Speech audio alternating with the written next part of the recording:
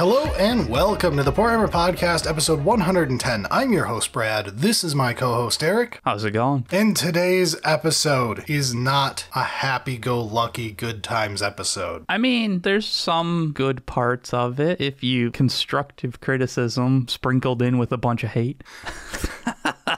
The planned snark in the title should give it away. This is a Brad Unleashed episode. This is not a let's try to stay positive episode.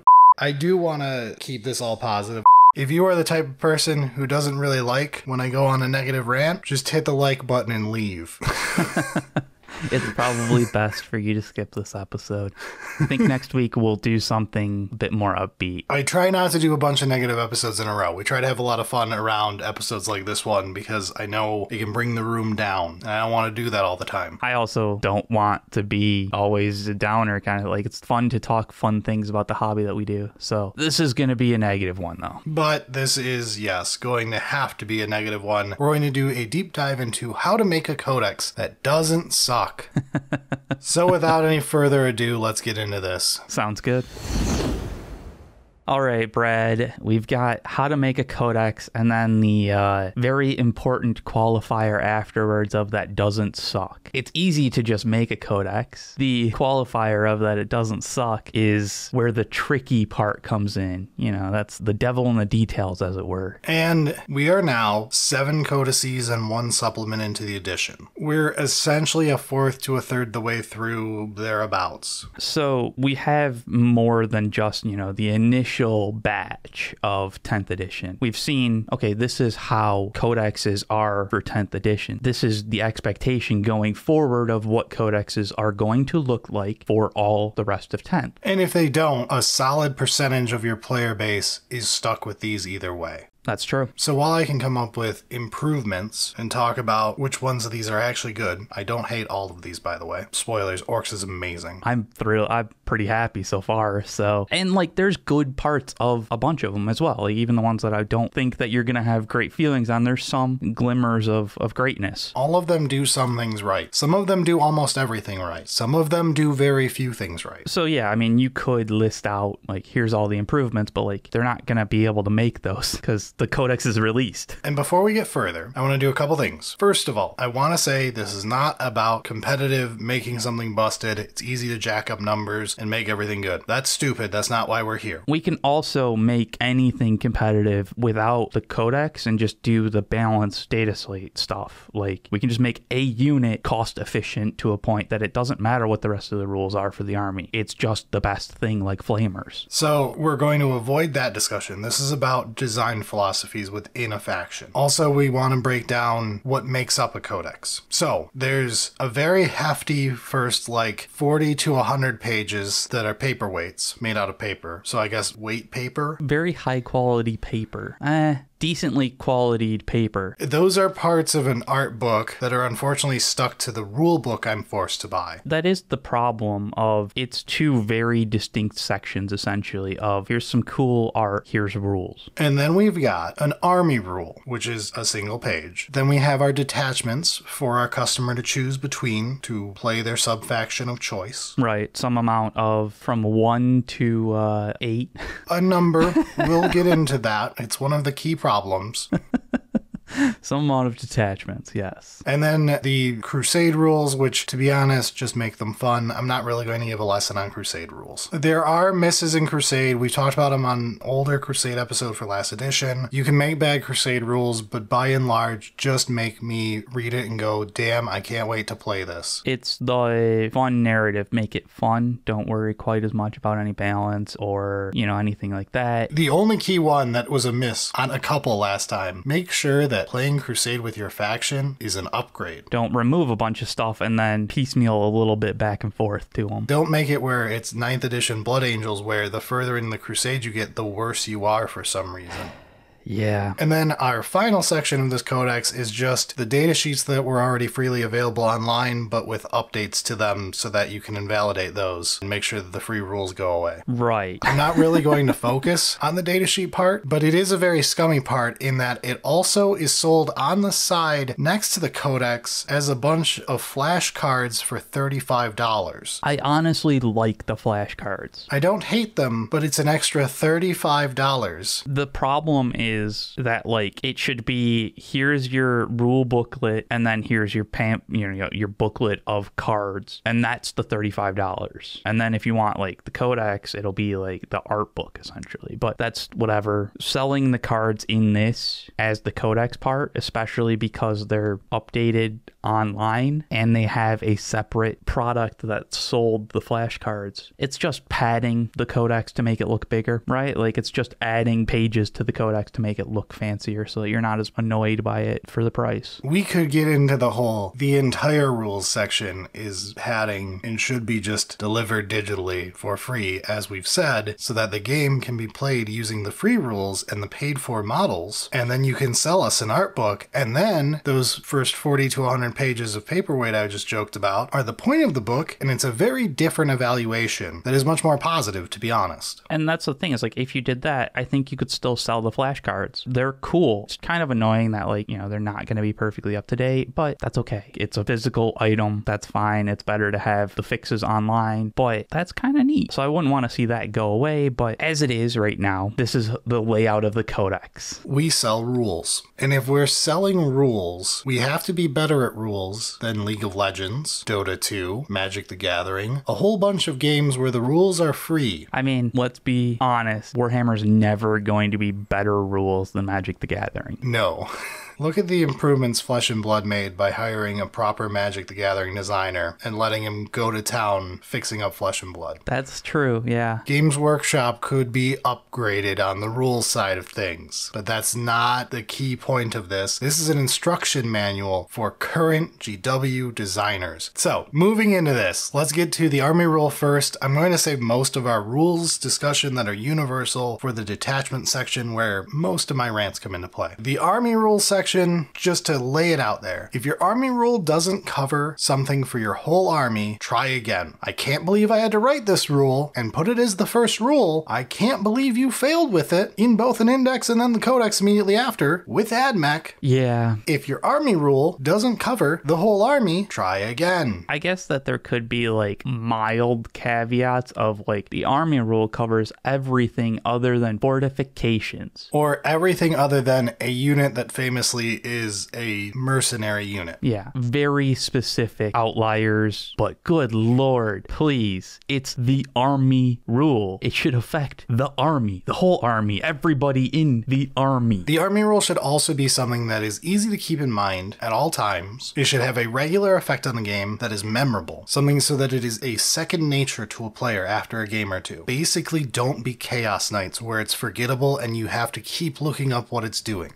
Chaos Knights is definitely an annoying one. It breaks a lot of rules, but most of them we'll get to later. The key one for this aspect is one that we've complained about on our Magic podcast for designs of certain cards. This is something you can think of for many games you play. When you have an awkward extra rule that doesn't happen often, but could actually have an impact on the outcome of the game, and you forget about it, and then 20 minutes later go, oh shit, we forgot about it. It's just such a bad feeling. It is miserable in gameplay. You do not want your players to have that happen. It's one thing to be like, oh, I forgot to use the stratagem that would have been. It was still available, and just because you forgot meant that, like, you chose not to do it. It's another thing entirely when it's the base rule of my army is forgettable. Yeah, it's something that, like, it should be happening. It just didn't because we all forgot about it because it only matters 1 in 6 games. That's enough to be that feeling of, God damn, everything should have been different. I don't even know if it would have been different, but I'll be stuck thinking about it. Yeah, Chaos Knights is definitely an irritating one. Something clean and simple. Honestly, Space Marines isn't terrible. It's pretty simple. It's like choose a unit and reroll hits against it kind of thing. Yeah, I think most of the army rules are fine. There's a few of them that I think are misses, but it tends not to be where things go wrong. Where things go wrong is in the next section. Right, the Crusade. No. Ah, sorry. I forgot about the 10 pages between the Army Rule and the Crusade. 10, you say?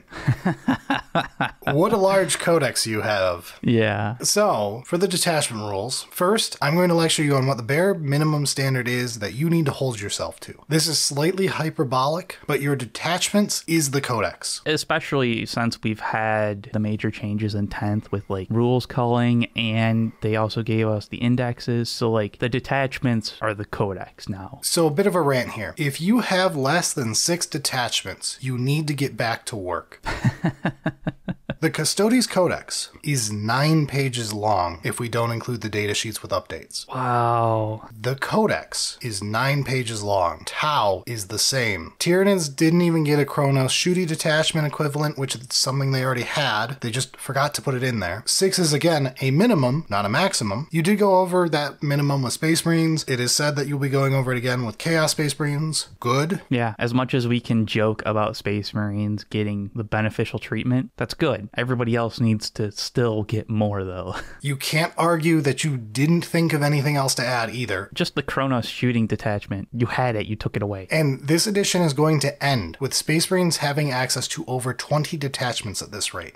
This is just counting the current and future Space Marine supplements being the same size. Yeah, that's not bad. You can do better than 4 detachments. I mean, like 20 detachments, there is a certain point where you've gone a bit too far, and like a bunch of them probably should just be Crusade rule kind of thing. Space Marines is always going to be a special problem. It's fine. We can ignore it, but it's there to show that you can't say you ran out of ideas. Yeah, 10 should be more than doable for basically everybody. And 6 is easily doable for everybody. I have 6 types of detachments you could give everyone. Before we get into each of the actual types having multiple examples. There's core fundamental styles of gameplay in Warhammer. Hit a detachment on all of those. To put this in perspective, I did a word count on this show notes. There are almost as many words in the show notes for this episode that you are listening to right now than there are new rules words in the Custodes Codex. That's actually pretty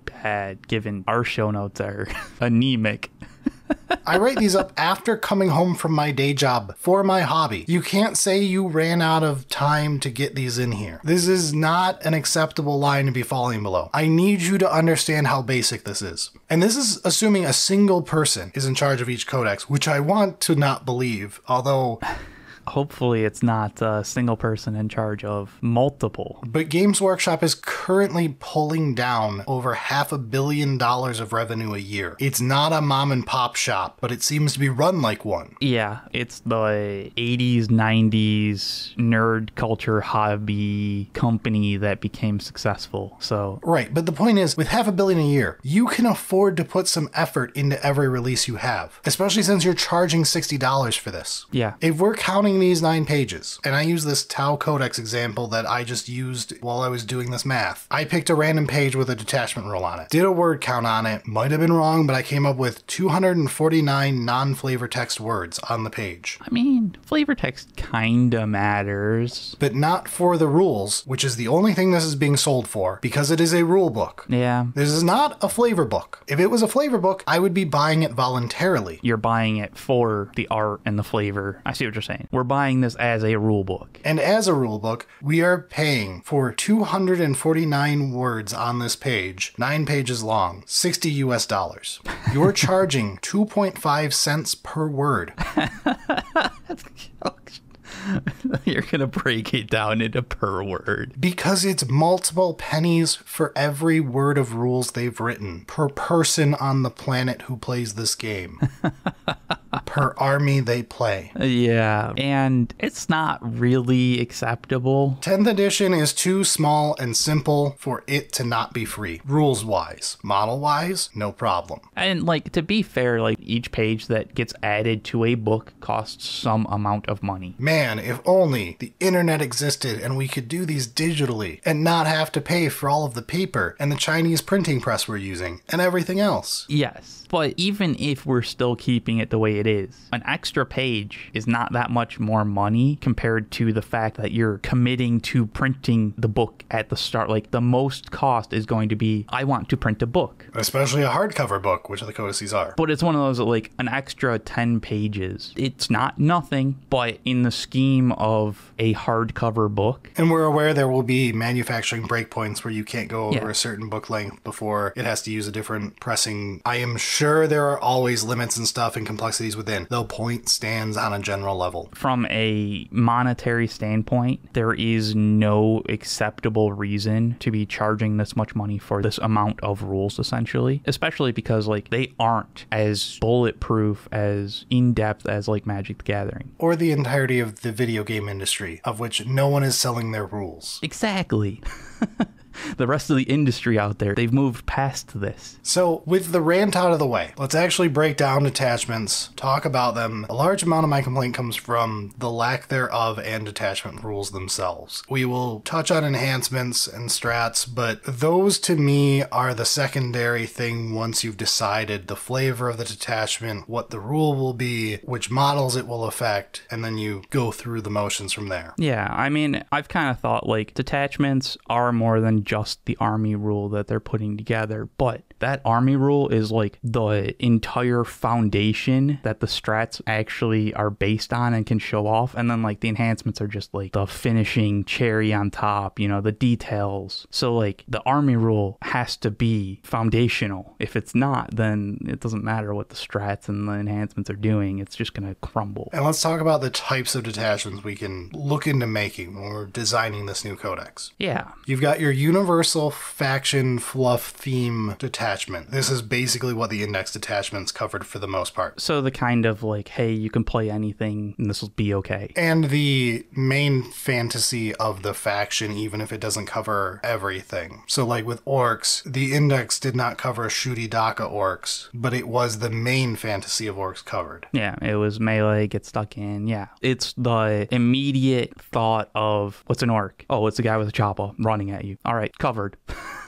So that's number one. It's our primary fluff, the original generic. This is the faction at its most generalist. Hits the expectations. Number two, combined arms. This is one for multi-pronged armies. Custodes has a actual very good example. Talons of the Emperor, when that hits shelves, is going to be their combined arms detachment, where you want a balance of sisters and Custodes, and you get good payoff for it. Well done. Drukhari has the one-piece ship. Not well done. That's a whole kind of separate thing. But it's an execution thing when we get into later rules. Yeah. Right now, we're talking about, like, here's the basic types of detachments that you should have. Then you've got your major themes. This is, to give you an example, it would be like in Drukhari, having one for witches, one for Kabalites, and having one for homunculi covens. That's 3 for Drukhari just in the major theme section. We're up to 5 without thinking for a moment and getting into the second half of these. For Space Marines, this is covering all of your major special snowflakes. This is how you make Space Marines for the most part. These should be like, the universal faction theme is the, you know, shooting from the hip, what kind of fluff does the army follow? And then the major themes are all of the rest of the major ideas that you would come up with. That, like, if you did a Family Feud and pulled 100 random people and asked them what the faction theme should be, these would be the rest of them.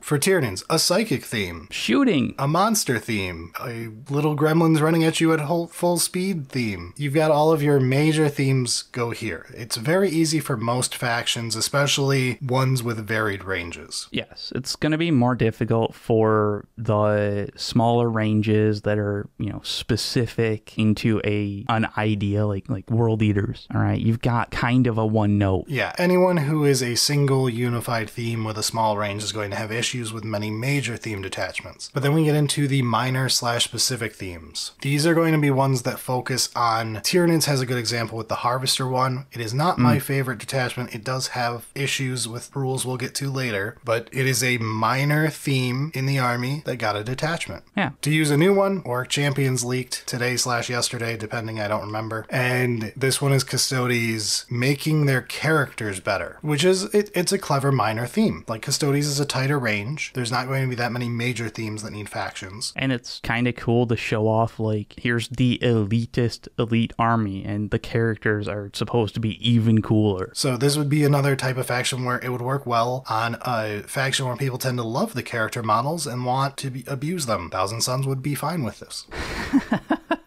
I'm just using an example I can think of off the top of my head. I'm appearing on YouTube as a Thousand Son right now, but the point stands. The point does stand, yes. So this is where we put those nice, tighter themes that only cover a small fraction of the army or a singular angle of the army. Now we've got the easiest out. This is the most Melvin of themes to go that route. This is your attribute theme. This is your classic, I don't give a shit about the lore. I just want to buff attacks. I want a subfaction that makes me faster. I want a subfaction that plays with battle shock. Don't make that half the Codex. It can be one faction. And that's the thing when it comes to some of these, like the minor and this attribute one. That's great. They're great at types of detachments as the, 8th, 9th, after we've done the universal, the major themes. Hit those, and then we can go on to these smaller ones. I would say attribute is not a small one. Attribute is a large one that's a cop-out because lore isn't really strong in that faction. It's more the coverage for smaller factions. That's fair. I hadn't thought about it, but now that you bring it up, these attribute themes can actually be the start of a new minor theme evolving kind of thing. Yes. Like, if you keep playing with it, it'll become a minor theme. People will enjoy it. They have existed throughout 40k's history. It's how a lot of subfactions have spawned of, hey, I want an advance and charge subfaction. Can one of you lore nerds write me up lore for a new hive fleet or something, and I'll throw it in here. That's how those tend to happen when you reveal behind the curtain. That's just how you fill out a faction as you're developing it. So attribute themes are fine, especially on smaller rangers. It's how we build up identity for a faction so that it's more fleshed out and you feel like there's major themes. And then we've got the last one, the scummy. It's the scummy one. This is the one that is probably going to be pushed on you by someone in your sales team going, hey, do me a favor in this Codex. We really need to bump the numbers up because we made a bad investment on that new monolith. It's not selling. Get me a detachment entirely built around selling that hunk of junk. I love the monolith model. Eric is the monolith hater. I'm just being a salesman in this. No, you're totally right, though. And I feel like GW's been pretty good about not over-inundating that section. This section is allowed after you've filled out all your major themes, your combined arms, your generalist. When everything else is filled out, you can make the model seller if you want that 7th faction. Or the 6th even, if you have a really rough to fill out army. But I believe in you. You can get higher than 6. It's a low bar. It is a pretty low bar. I feel like there is like 6 pretty easy for every army, and then then you can have a couple of these, like the model seller one, which is like, yeah, it's not gonna be the greatest design because it's so focused around this new thing or whatever model it's gonna be, and that's fine. People are gonna enjoy it. You're gonna be able to play it at least once if you have that model, and you're gonna be like, that was fun. It's also good if it is a beloved model that doesn't quite fit in anything. The monolith is a good example. Admech robots who are kind of stuck on their own. The Admech range is a bunch of Skitarii and like the one robots. Here's the random robot that's actually pretty cool. You can make these subfactions. It's fine. They're not always negative, even though we are being scummy salesmen telling you how to put them in there. Yeah, I think that goes over like the primary types of detachments. So let's get into our rules for filling them out. You have to hit this checklist. Double check it, go through it again before you ship it off to print. Any codex that can't hit these requirements has failed. Does not pass inspection, straight to jail. Number 1, you must have a detachment for every major angle of an army. Drukhari has the 3 major sections. If I don't see a Cabal, a Witch, and a Coven section, back to the drawing board. If you don't at least have an infantry heavy guard and a tank heavy guard, stop. What are you doing? And that's the thing is, like, every codex has, here's the major angles. Guard has tanks and infantries. Tyranids, one that's already been done. You've got monsters. You've got the swarm of little dudes. You've got Squidwards. Yes. There are different angles of the army that are very clear major themes in the model line. Make sure that a more casual person who is into an aspect of an army aesthetically can open this codex and go, this one, this is mine. This is my detachment. This hole was made for me. This hole was made for me. And that is important because these are the major angles to the army. Like, these are why people are there, essentially. Like, that's why so many people have decided to play certain factions, is because they enjoy the guard tanks. Well, you need to be able to play the guard tanks then. The next one, and it's one where I think there's some argument, but I'm going to make this the rule. Your detachment rule must have an effect for at least 2 controllable turns of the game. If it's not controllable, it needs to be at least 3. And there's a secondary rule to this later. Yeah, I was like, there's another part of it, but I agree. The detachment rule needs to affect the game. There can be exceptions. There are certain things, like if you wanted to make a certain turn for an attack and charge detachment that just buffs things like crazy, you know, we're talking like WA levels of let's go, maybe. But you better be very careful in doing that, and you had better be very certain that you have reasons to have done that. The game is more than 1 or 2 turns. The once per game rules have to be very rare, and they better be the flashiest thing to make up for it. You should be questioning why you're writing this over one that has a more long-term effect on the game. Yeah, very much. If there's any limited rounds that like it's actually going to be in effect, it needs to be strong and it needs to do things. I feel like the Tyranids Synaptic Nexus. Choose between the buffs and you get to use one on each turn. Yeah, it's a way of doing it. It's a great one. That one and Gladius Detachment, perfect. They affect 3 turns of the game at your pleasure. Is it at your pleasure or at your leisure? I mean, you could pleasure yourself. They affect 3 turns of the game as you please. Yourself. I know all of that is staying in. Yes. But optimally, the default should be make it game long. Just be like World Eaters and you now have this during the game. Enjoy. That should be the default. My next one, it's a little vague, but you know it when you see it. Every detachment should make you want to play it, even if it's bad. I immediately was like, yeah, I know the AdMech Red Zone is bad. Red Bombardment was terrible, but like I said when it was revealed as an index, it's unique and tickles a little part in the back of my brain going, yeah, but like, that's cool, right? It should make you say, at least, man, that'll be funny once. You need at least that level. And, you know, it's easy to have the, oh, this detachment is just good. Like, it just does a lot of the things that I want to do well. Then, yeah, that's probably going to make people want to play it. But there are ones like Red Zone that, like, it's not good, but there's still going to be, like, some fun to playing it. And that is okay to have a detachment that's like that. The fact that it was an index thing is a whole fucking other problem. But we're talking codexes. It's fine to have that as your 7th. Up next, in this one, is for the Custodes players out there who may be very salty right now. Yeah, you got a couple things taken away from you. A detachment rule can never solve the army's problem. It's going to lead to an impossible to fix internal imbalance. Luckily, this was solved for the Custodes release. For all the problems that Codex has, there is no longer the universal band-aid index detachment that is, the only weakness this army has is mortal wounds. What if I make one of the detachments make you basically immune to mortal wounds?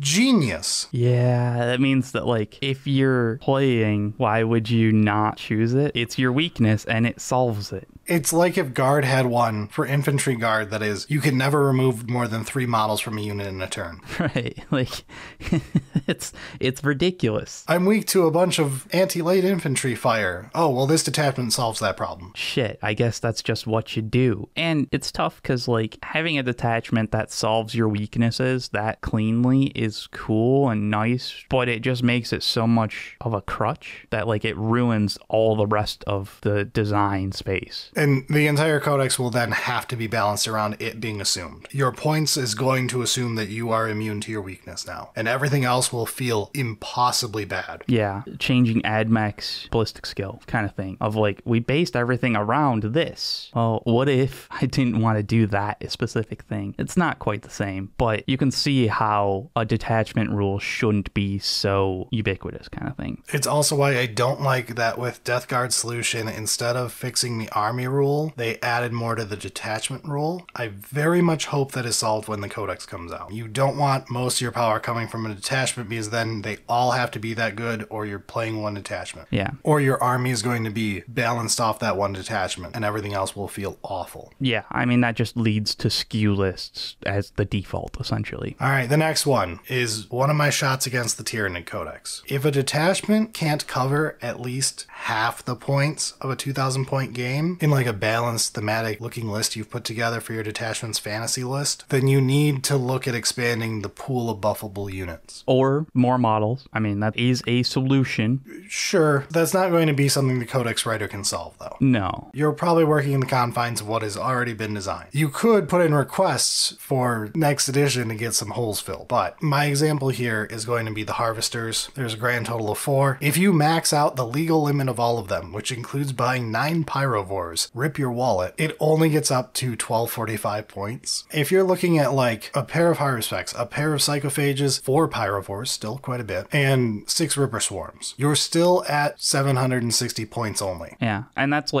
a Harvester list in my mind. Harvester did have the okay thing of the detachment has a lot of play between Harvesters, helping things around them without caring about the keyword, but then other parts of it clearly care about only Harvester, and this gets into the whole like really should have added a 5th or 6th in here, including a character. Yeah, there are some ways to expand, like you said, the buffable units to have a little bit more to it of like, here is something that happens to the general Tyranid models or whatever, but if you're a Harvester, this is what you get kind of thing, where it's like, okay, this is clearly for a smaller part of the army, but like I'll still get stuff from the rest of it. Or you go and add another keyword into it or broaden the keyword and retrofit your solution lore-wise. For instance, the Venathrop and Toxicrene don't have any subfaction that cares about either of them. They're kind of like 2 models that are part of the gross Squidward face family that just don't belong anywhere. They probably could have gotten thrown in with Harvesters. You just backfill a reason why they're part of the Harvester family. Ta-da. The Norn Assimilator, new model, says the word assimilation, doesn't do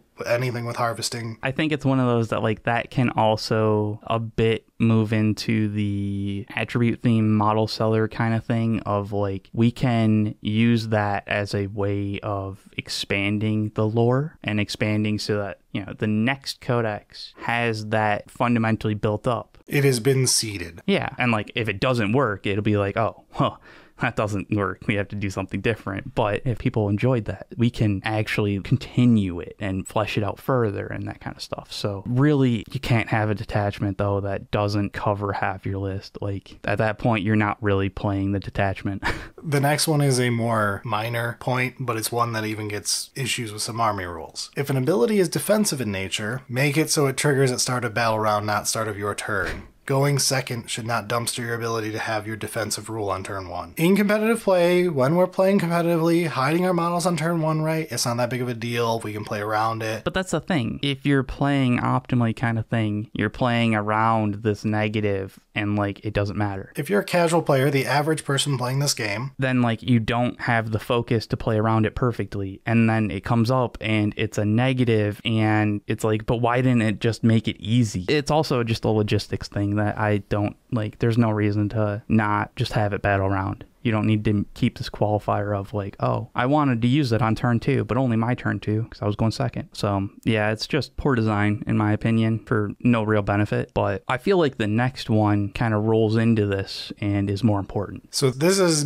probably the key one to take home here. I know we kind of proved it through the index of the edition, and it was proved last edition already, yet we still needed to remind you again in 10th. If you do not have your rule on turn 2, you do not have your rule. Turn 1, I can accept that there can be army rules that don't affect turn 1. It's not great. You need to have a reason, but it's possible. But late game, I'm fine with because it's just not very important if we're being honest. 40k is set up as a 3-turn game disguised as a 5-turn game. Yeah, the impact of the rule on turn 5 is just so much less because you have so many less resources. Turn 2 is the core of the game. That's when everybody's kind of of moved into their positions. All of the strategy of you and your opponent have kind of been playing out. And now everything is like, okay, go. Do the things. Optimally, you would want your detachment rule to be active when you're doing the things. And turn 2 is probably the biggest turn of the game. Turn 1 can be, but turn 2 is almost always a huge slugfest. When it's not, it tends to be because someone's army rule won't turn on till later and they're playing Ultra Turtle to get around it. Yeah. Which is not a great feeling.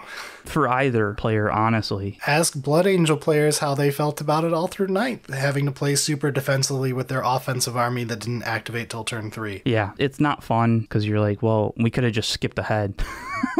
Why are we wasting this time kind of thing? Obviously, the example we're giving here is Kayun, Patient Hunter for Tau, their index detachment / it's also in the Codex. Also with army rules, back to Chaos Knights, Doom and Darkness doesn't even turn on until Battle Round 3, and then it's forgettable. Woohoo! +1 to wound against battle-shocked units with my Strength 12 cannon. Got him. What a great ability!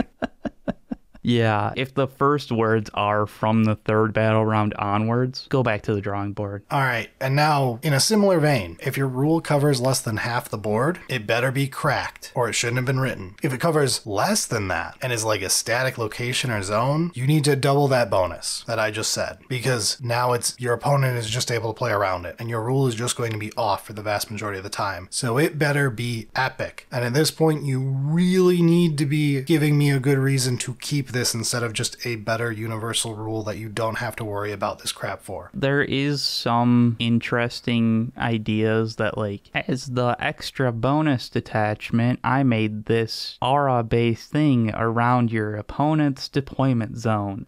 Demons. Admech. But like similarly to how turn 2 has like the most impact because it has the most resources deployed, most of your resources are not going to be deployed in half of the map kind of thing. Like if that's the case and it's that bad for your opponent, they're just going to deploy around it. And I'm saying half here. Demons and Admech have ones that care about literally a third. Or we could be doing like the Explorator Maniple or whatever in Admech, the acquisition one, where you target a single objective marker. Yeah. One objective marker is your army rule. A single one. Which, like, there is a way to make it so fucking busted that it doesn't matter. That's not really going to be that fun. And at the same time, the fact that like the other detachments in your faction are going to be based around the rule being active for your army. So that means that like any of these that have more restrictions, either being it on, you know, how many points you have available in models or locations on the board, means that like that balance for the rest of the detachments and the rest of the actual sheets of the models are just going to be so difficult to make right that, man, it's almost certainly not going to work. Next up, when making a rule for a detachment, make sure your rule matches the fantasy you envision for the detachment. Come up with a list. Look at the list physically. You're at Games Workshop. I'm sure you have beautifully painted models that you can put out on a table and go, this is how I want this sub-faction to look. This list will be good in this sub-faction. This is very much an expectation of the players, and you have to succeed in meeting those expectations. The one that comes to mind is Crusher Stampede. The Tyranid monster detachment that is like a self-wounding detachment that does not work well with the most key monster unit Tyranids has to offer, which is the Carnifex. Everyone loves the Carnifex. It's part of 40k's vernacular with a distraction Carnifex. I mean, it's a very likely reason on why you like Tyranid monster so much. Even from a stat line standpoint, it is essentially the Dreadnought of Tyranids. The Dreadnought is probably the most beloved thing in Space Marines. The Carnifex should work well in a detachment that is targeting Tyranid monsters. Crusher Stampede can basically never activate a Carnifex. It's just set up perfectly wrong for it. In addition to just not matching the fantasy of big monster mash well with being a if you're wounded thing. That should be like a vampiric look, a zombifying thing. The Sisters with their self-sacrifice theme is perfect for an under half strength thing. Like, okay, there I can make it work. The rule itself, it fails to meet every expectation of, I just want to play big monsters. The person wanting to play big monsters wants to do a couple things. Probably charge them in easier, and probably make their big stuff even bigger. That is exactly what you want to do. Because humans are simple. We're real easy to please. If you give me a Tyranid monsters get +1 strength, +2 on the turn they charge or something, I'm probably happy. It's a damn low bar. I thought of that in 2 seconds, and I'm like, yeah, that's pretty cool. I'm gonna play some stupid ass monsters. You know what's cooler than a dinosaur? A bigger dinosaur. What if we even give them an attack so they hit more, and we're just Blood Angels at this point? But you get the point. Yeah, the expectations, the most basic expectations for when you're making a detachment around a theme has to hit the expectation of the fantasy that the player has. And then from a more technical standpoint, rather than ruining the fantasy of the player, Annihilation Legion, the crack that was smoked the day they wrote that, and why I was very upset with the Codex, I'm aware that currently Necrons are quite strong in competitive play. It does not make the Codex well written. Right, that is true. The Annihilation Legion, in particular, is the biggest whiff. It is a destroyer cult faction with flayed ones because they don't really belong anywhere else. That is a good use of my previous throw something in with harvesters to get their numbers up. Yeah, actually, they kind of work well enough together. I can see it, sure. Yeah, good thing on the other rule, but this is where it fails on this rule. For the destroyer cults, there are 7 models. 3 of them don't have melee profiles. A 4th one only kind of does. It might kill a Space Marine on occasion.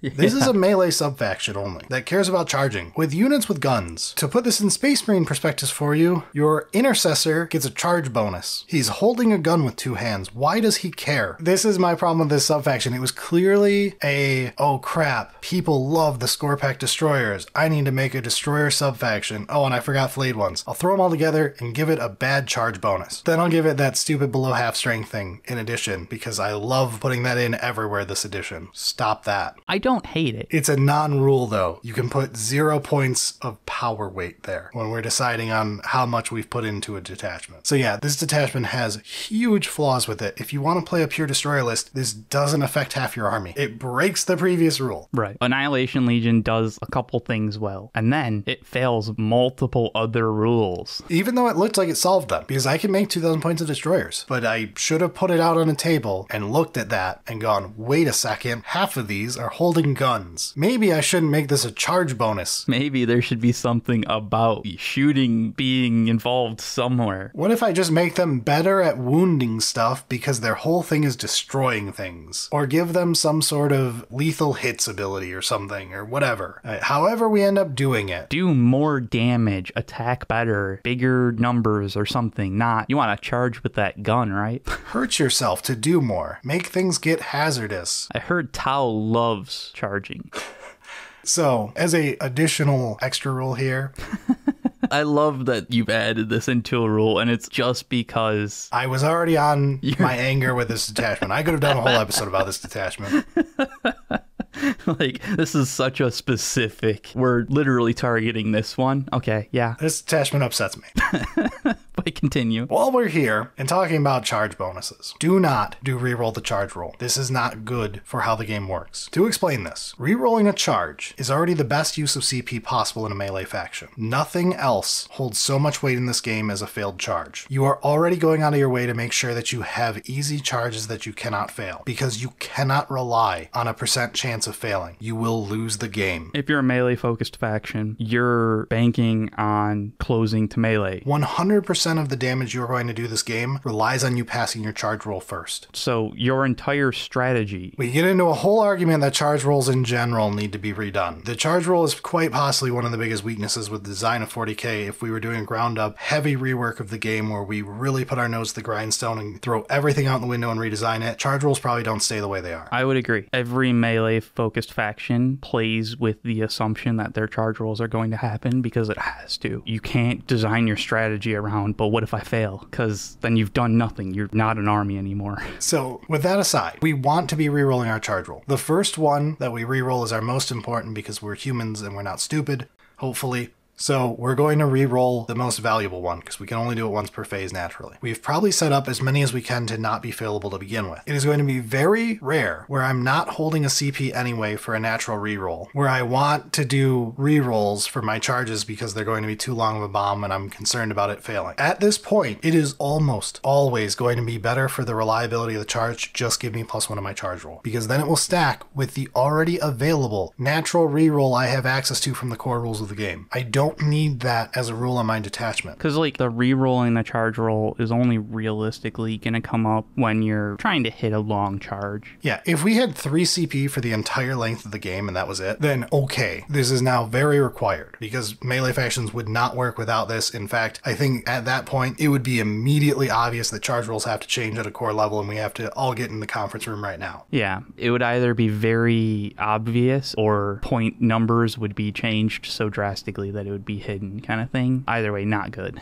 Whole different lecture. Anyway, that's my random spiel. Don't do charge rerolls. Do +1 because it will work in accent to something that I'm already relying on as a melee faction. It's fine to have charge rerolls on like a character ability or something like that, but this is your detachment rule. It needs to be way better than just rerolling charge rolls. All right, let's continue back to the core ideas and rules to detachments. All right, so next real lesson. When a detachment is too narrow in scope and you're looking to fix it, abuse the leader system to expand your scope. That is a very nice and clean way of the, like, oh, you don't have enough models to cover, you know, half of your 2K list or whatever. Take a look at leaders. So the clear winner from this was the questing tendrils rule for the Vanguard Invader force. So in Tyranids, there's not that many Vanguard Invaders, but one of them is the Winged Tyranid Prime, who can then lead normal Tyranid warriors, a very standard unit. And because he's got the keyword, he gives it to them. And now they are a Vanguard Invader unit and are therefore affected by the detachment rule. This is a way to make it so that your limited rule affects a much broader set of models. Now, this is basically the only example of this thus far, and I'm really not sure if they did it on purpose or if they went, ooh, that was pretty cool. I feel like it was probably on purpose, but I can understand that like this is something that could be difficult to balance just because it's one of those like we have to then look at all the leader interactions. This is something you should be thinking of anyway. When you're using keywords to determine what can be affected by a detachment, you should already be keeping in mind if leaders can accidentally give their keyword to somebody they shouldn't. Yeah. So this is just a way to do it on purpose to make it better. And like honestly, that's something that your detachment rule needs to look at as well, is if all of your leaders give an ability, your detachment rule probably doesn't need to also give that ability. Yeah, which it is another good point, honestly. Like, take a look at what is needed when you have an actual list. And it's why I was half thinking when I was mentioning the things you could give destroyers, I was like, actually, I bet if I were to check certain wound bonuses already on their data sheets or with their leaders, at which point I've got to think of something else to add. But that, again, is the whole, as we're writing this codex, we can put the synergies where they should be. Yeah, and it's also another example of like, yeah, it is actually difficult to write all of these rules. Like, it's not just I sat down and by lunch I had the codex written.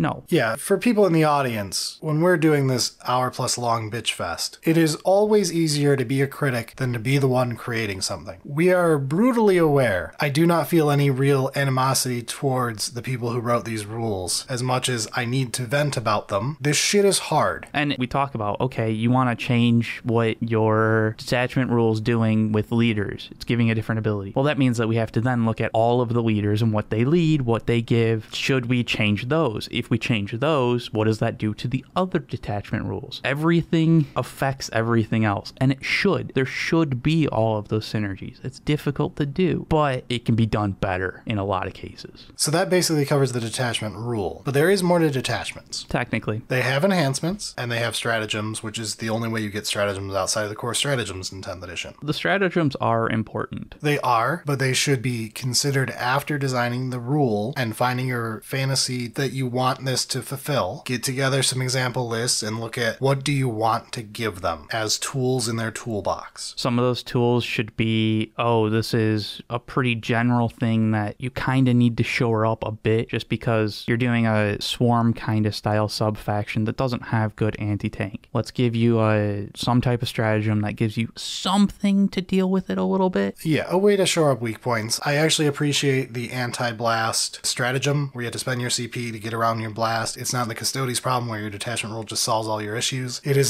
one of my units can get out of jail free once per turn at the cost of my precious resource. Right, and that is great. That's a good use of stratagems. Especially when they're able to link up together with the detachment rules and the themes that detachment's trying to do. I would say, please, avoid stratagems that only work on one unit. Even in our stupid model selling detachment, the monolith stratagems are a little cringe, bro. Don't do that. I don't hate having one of them. Like, if you're obviously designing a detachment around a model and like you've followed all the rest of the rules and like the rest of the army is able to take advantage of some stuff, having one of your stratagems be tied to that model is okay. You have 5 others though, and they better be pretty ubiquitous for everything else. And speaking of that from the stratagem standpoint, getting into enhancements, we have very few of these. We can't really run that many. I'm still salty. I will continue to be salty about this until the edition ends and is hopefully fixed. However, in our current edition, please make sure when you are filling out the enhancements, this has mostly had a good job done to it, that your enhancements fit your identity and fill holes that may arise in the type of list that you want people building in this faction. If you've got a monster mash attachment, make sure that all of your enhancements work with monsters or things that should be supporting monsters. You did a good job with this, I checked. Don't waste a slot on some 5-point pistol that makes some guy who has 2 shots in a turn do slightly more damage where it's never going to statistically change the outcome of a game. These are not good enhancements to be putting into these detachments. Those kinds of things were fine when we had so many options. Even then, I still think they were not really fine. They were a bloat that wasn't needed. But given that we only have 4... There is no room for this can be attached to an AdMech character who at most has a pistol, and it makes their pistol have dev wounds. When it's the meme squirt gun, it's a little funny, but even that is very narrow for one of your 4 enhancements. Yeah, I think it's easier to accept that the enhancements could be a little weak, but optimally, all 4 of them should be good and do the things that the sub-faction wants to do. That detachment should want to pick those enhancements. And for our final enhancement point here, if you're like AdMech and have some enhancements that are called by a single called out character model, the Skitarii Marshal, you should really be questioning if this should not just be part of the Skitarii Marshal's datasheet. Yeah. If you're making an enhancement to enhance a single character datasheet, something is probably wrong. Avoid it if you can. I feel like RX Champions for Custodes does that, but there's 2. Technically more because of the Shield Captain gets their special things, but it's Blade Champion and Shield Captain. Yeah, so that's, again, it's a narrow range, but at the same time, it's not a big army to begin with. No, that one actually kind of makes a little bit of sense. It still has 2 options, maybe a little bit more, because, I don't know, to me, Shield Captain and Terminator Armor are, same fucking things. Okay, while we're on the subject, let's do Null Maiden Vigil. This is the Sisters of Silence detachment that is coming out for Custodes, one of their 4 detachments they have access to. This is a failure, as we have covered at the top. I am happy this is here. It is a prong of Custodes and deserves to have its own detachment. They should have had more detachments, but one of them should at least be for Sisters. Sisters is an insanely small range, so small in fact it is made up of Paint a Rhino Gold, and there's 1 kit that covers the character and all 3 units that can be built out of the kit. So technically every one of these enhancements covers a single character. For the Knight Centura. But it is the entire range. Yeah. I think the real issue here is it's a further proof that Sisters of Silence need biker sisters or jetpack sisters, something else, so that there's a little variety in here, and then you make a character of that variety so you've got at least 2, and then the named one who will never get an enhancement, and then we're talking now. So on that, I would prefer to have a detachment that doesn't quite hit all of our rules if the alternative is we just don't get a detachment because there aren't enough models in the range. Agreed. But please make a note of that and go to sales and be like, people enjoyed this detachment, make more of them. It all comes back to the shitty salesman.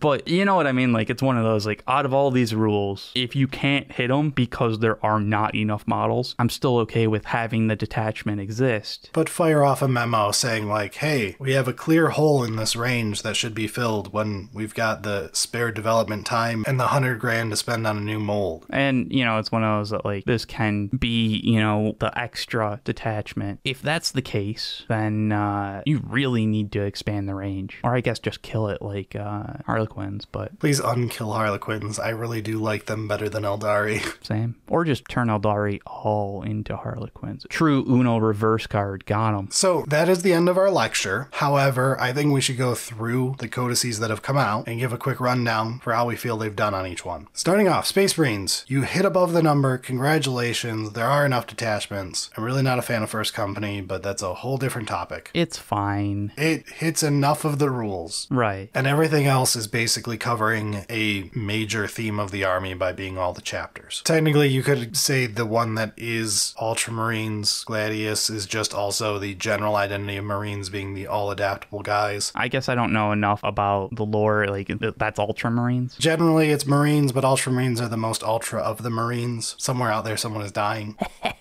But the point is, Space Marines, pretty good job. I'm not giving you letter grades or anything today. Maybe later. That would be a fun episode late in the edition. We'll see. Tyranids? Tyranids, you hit your 6. Congratulations. There should have been a 7th at least, because we don't even have a shooty detachment. Mostly follow the rules. There are some exceptions that I brought up throughout this. It wasn't perfect, but it's a fine attempt. I feel like the big problem with Tyranids is you just need more. You have a large range. You have decent separate ideas that can be fleshed out further. Expand on them, have more detachments. Necrons and AdMech, we start running into issues. Necrons failed to meet the basic 6, and one of them was Annihilation Legion. And another one was a single model sales one, which is the Monolith faction. Yeah. Real dicey. This is a low score. It's another one that, like, a couple of them are good, but, like, yeah, the Annihilation Legion, even ignoring your issues with it that I feel are a bit strong. It's just worse than playing the generic index of detachment. It is just worse, yes. And yeah, honestly, they just missed having enough of the primary major themes. I get more annoyed on the fact that, like, Necrons had more. They took away, did a bad job with some of the ones they replaced stuff with, and didn't even get up to my basic line of 6, which is not a high bar. No, especially because, like, Necrons have interesting things going on. Like, there are enough unique themes that, like, it really isn't that difficult to fill out.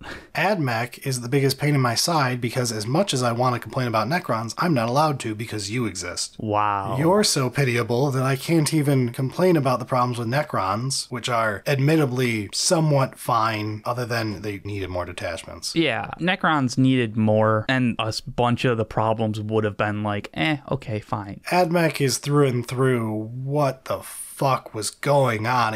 Every detachment breaks at least 2 to 3 rules in the list, maybe more. Yeah, there's a couple that I'm just like, this was not the Castellan robot one. It breaks my brain so much. The idea they realized that they didn't give army rules to half of the units in the army and tried to make a detachment that gives you the other half of your army rules that should have just been in the damn army rules. Should have just been part of it, and that's like all it does, and it's like, oh my god. You were so close to realizing what you fucked up. Yeah, and you had the right idea. People love it. Let's make a detachment about it. Cool. AdMech did not do well. There are problems in every one of them. So anyway, Dark Angel supplement, who cares? It was 3 extra detachments for Space Marines, and they give you more flavors. Space Marines is going to have 22 of these things at this point, and that's if there's not other ones that'll get sprinkled in through White Dwarf and everything. So whatever. I don't really have strong opinions on the Dark Angels one. I'm aware that Dark Angels players are mad about other problems that are not how their detachments work or anything. The detachments, honestly, I think are pretty reasonable. It's not a full codex anyway. It is a supplement to a Space Marine army to give you more options. I'm not overly concerned. Tau is the first of the really rough bunch. Unless there's a hidden detachment that I haven't seen, Tau is 4 detachments and is 9 pages long.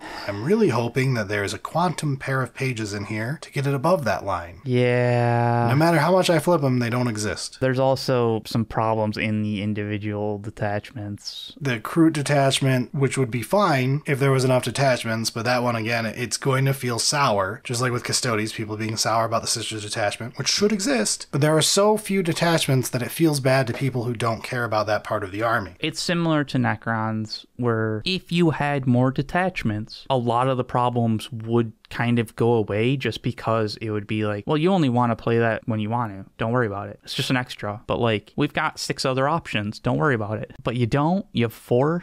Like, come on, man. So Tau doesn't even have like a tank heavy one, as much as I know I'm the tank hater. That is weird. For Tau.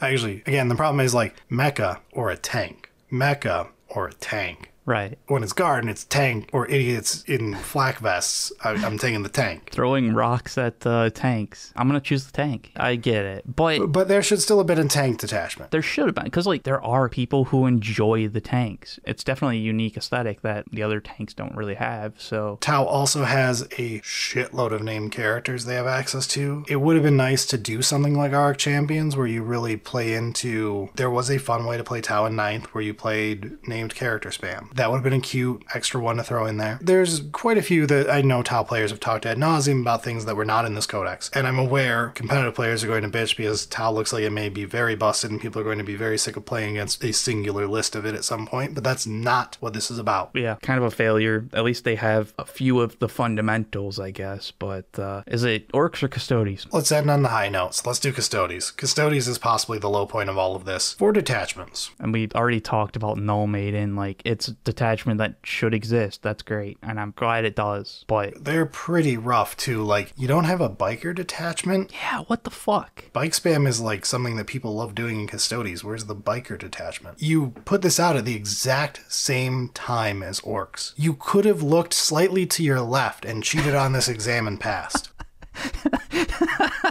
Cheating off of Orks. Brilliant. Please, if cheating off of Orks would have made you successful and you failed. I mean, to be fair, Orks has done pretty fantastic generally in all of our grading. True. Orks is a very well-rounded large faction with a lot of aspects, a lot of lore. Yeah, it's an easy A. But Custodes, come on.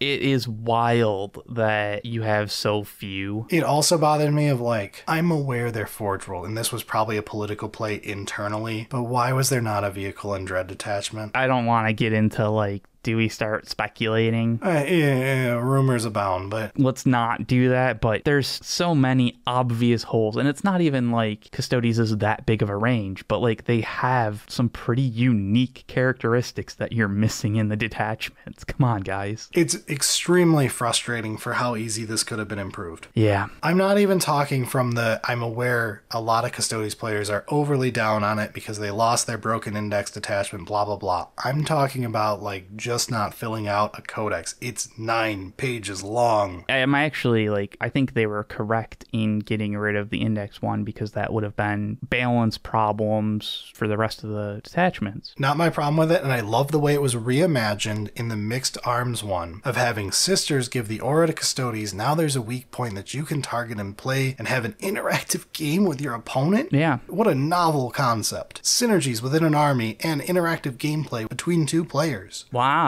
I honestly, Talons of the Emperor is a standing ovation in a pile of garbage. Yeah. So let's end on the high point. Orks, let's go. So the final of the Orc detachments leaked today. Everything is here. Everyone is here. Super Smash Bros. Ultimate. They didn't screw up. There is a couple things that, yes, people would love. One for more free Buddha focus. Yeah, we don't have Badrook anymore as a character, blah, blah, blah. So let's be honest. We could have 20 Orc detachments and Orc players would be like, yeah, but like, what about this other thing? That'd be cool, wouldn't it? And be like, yeah, that would be cool. Let's have 21. So, like...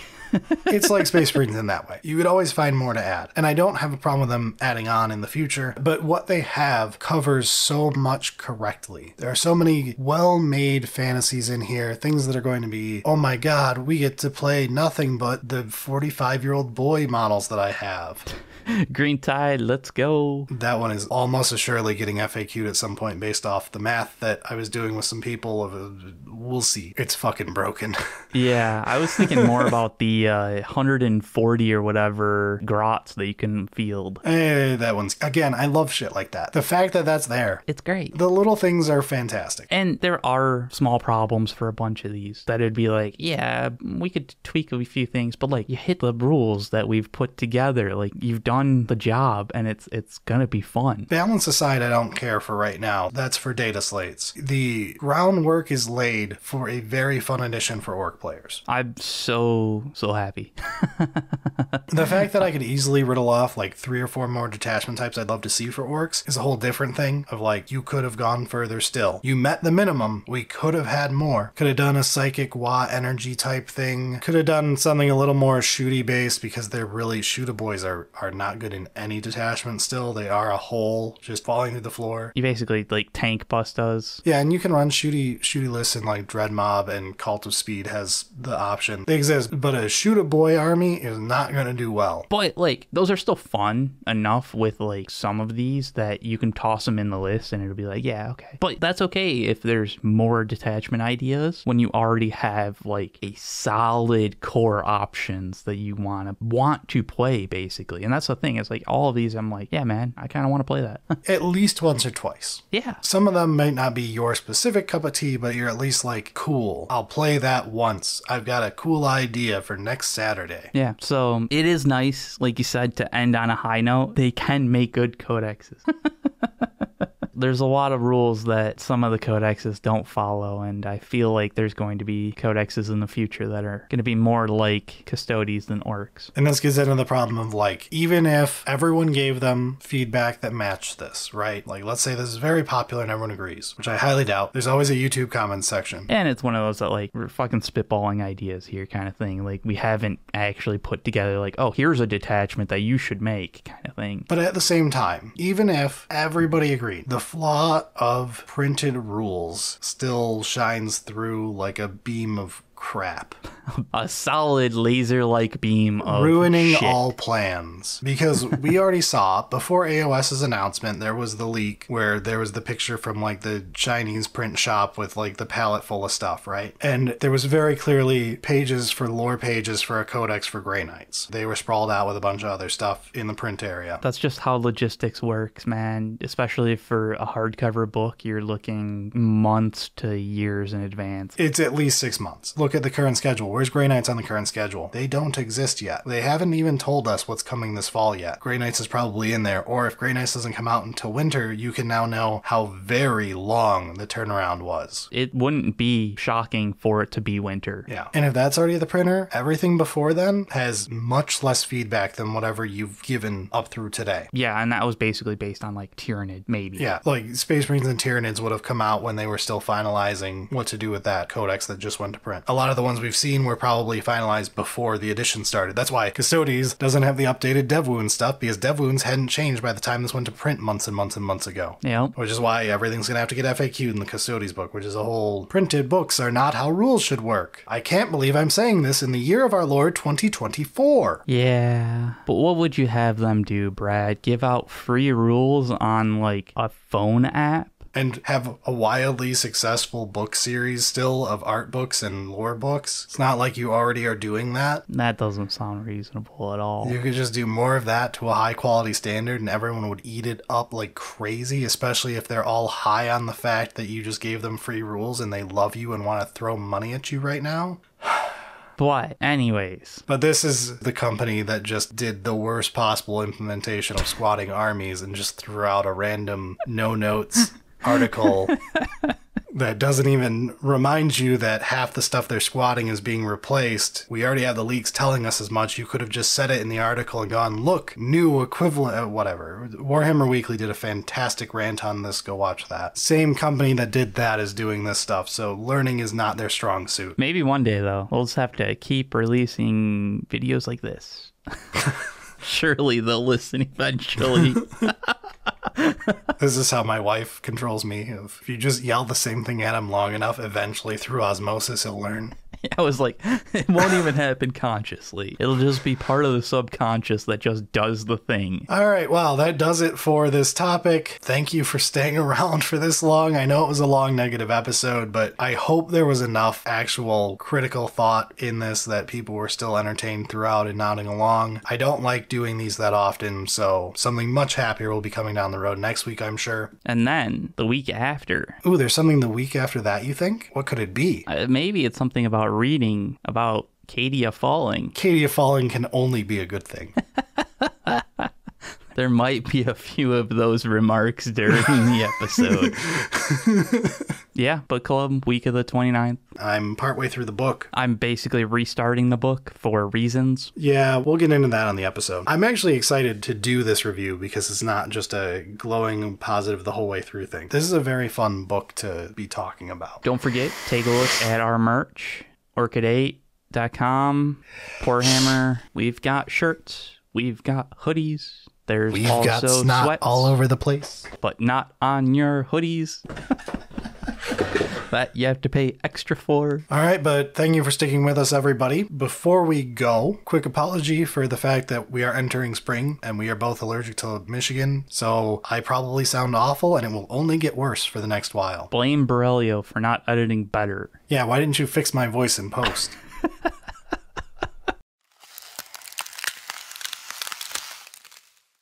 Careful, little man. I'm a god in here. I can stop time. I can make you say what I want. Jam the cheese dick in there. And I can also call your wife, Brad. Just kidding, that would be too much work. That's where I draw the line. So, back to the episode, I guess. But we do have some shout-outs that we have to do for the month, though. Yes, we do. Starting with 4K Fart. What a start.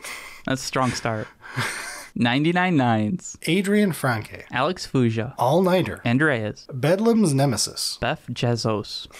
Cameron R. Chroma Vale. Craig Judge. Dominic Colasico. Dragon Egg. Edward Lawrence. Ellis Corton. Ethan Gerard. Finn Smileys. Grundle Bundle. Gun Game 4453. Gyarados. Hyperion TV. Ian. Iron Father. Jacob Gibson. Jared DePerno. Jaden. Jeff Stumpo. Joel. Kalex. Kiwi Fruit Bird. Lucas. Matthew Tsushima. Michael Melcher. Monkey 218. Moorfield 55. Nikki. NJ Harlan. Owlbee Bark. Proteus 7331. Quinchester. Riley Goddard. Robert Surma. Rookie XP. Samuel Summerfield. Scott Gray. Severed Sage. Squareson. The Marine Who Plays Tau. The Crusader 13. The Ulamug.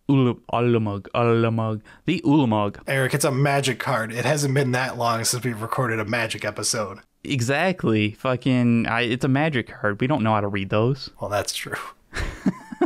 Tobias. Tyler Luke. Vault Guardian. Weebay. And Yasser Zazo. Thank you all so much for supporting the show. And we also have producers. They are Brandon Janke, Demolition Man, Dr. Lace, Yon Guy C, Joel Rachels, Michael DeLulo, and Rock. Thank you so much. All right, but that's it. Play the music and let's get out of here. Sounds good.